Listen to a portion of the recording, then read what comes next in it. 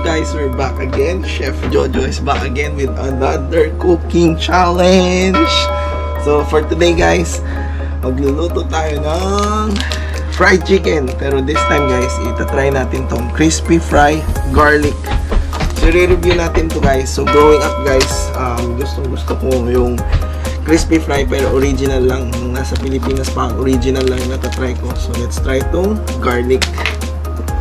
So actually guys, yung instructions yun, napakadali. Nakalagay yan dyan. 3 easy steps. Wash, coat, fry. So, ang gamit natin ngayon guys is yung chicken thigh. So, nagpapainit tayo ngayon ng mantika guys. So, chicken thigh guys para masarap ang luto at mabuto-buto.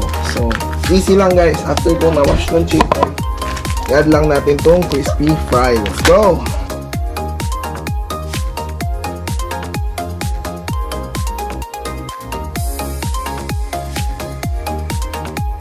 So, masarap itong crispy fry natin guys pag well-coated siya. So, i-mix lang natin siya dito. So, nakakalagay ko ng powder, so mix lang natin.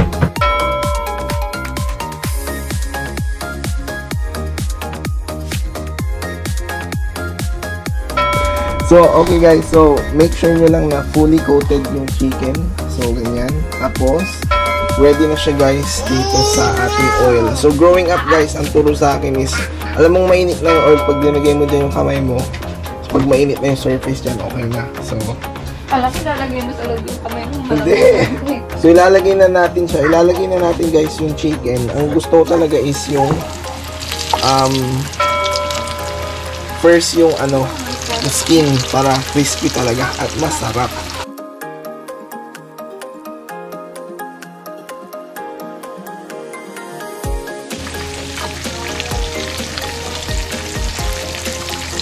Guys, so pag nakikita, parang pancake lang yun guys. So pag nakikita nyo medyo naluluto na yung sides, so ano nakikita nyo guys, yung sides na ganun, pwede mo na pang i-flip.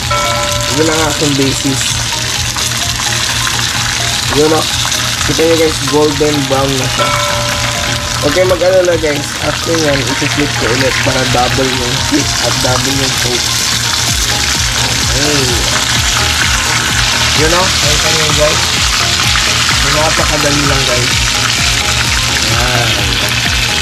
Ang madalas kong ginagawa guys, para pag yung mga deep fry na ganito guys, binubutasan ko siyang ganyan para madaling pumasok yung mabilis na maluto dito sa dito, para i-even yung luto pati sa loob, para hindi raw.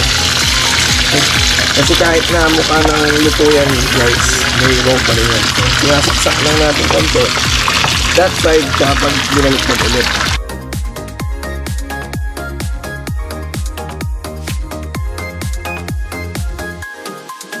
Kakabaliktad ko lang yan ulit. So, yan. Tulad ng sabi ko kanina guys, itukin nyo lang para maluto talaga sa loob. Ayan na siya guys. Eto na siya guys. So, ito na ang ating crispy fried garlic fried chicken. So, yan siya guys, oh. So, tikman na natin guys.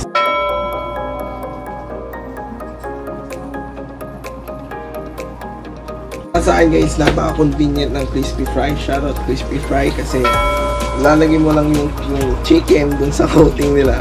May crispy chicken ka na at masarap siya guys. So, taste test natin guys ang chicken na crispy fry. Hi guys, ito na yung luto ni Edmund and titikman ko na siya. So, ito guys is yung crispy fry garlic.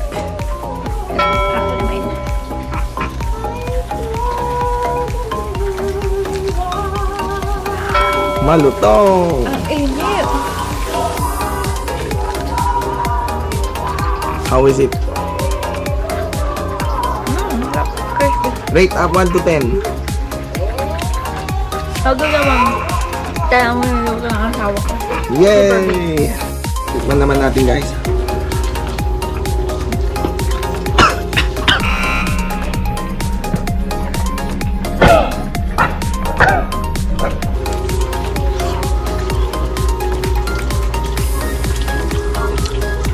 Napakasarap guys, crispy fried garlic.